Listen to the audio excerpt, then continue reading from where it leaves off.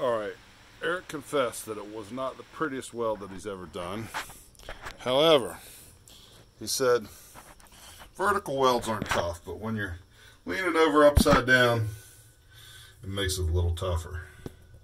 So that's what the weld now looks like. He ground out the old weld and put in the new weld, and came way up with it too. And actually, he said he could see very clearly as he was welding the crack with the old oil and old water lighting up and smoking and illuminating as he welded it.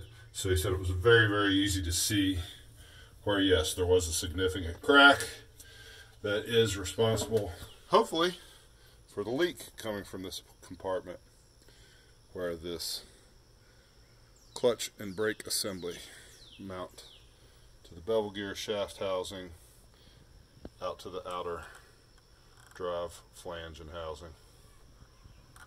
So anyway, hopefully that will fix leaking 5 gallons a day on a long day. Is $100 to $200. So just depending on what kind of oil you're putting in there.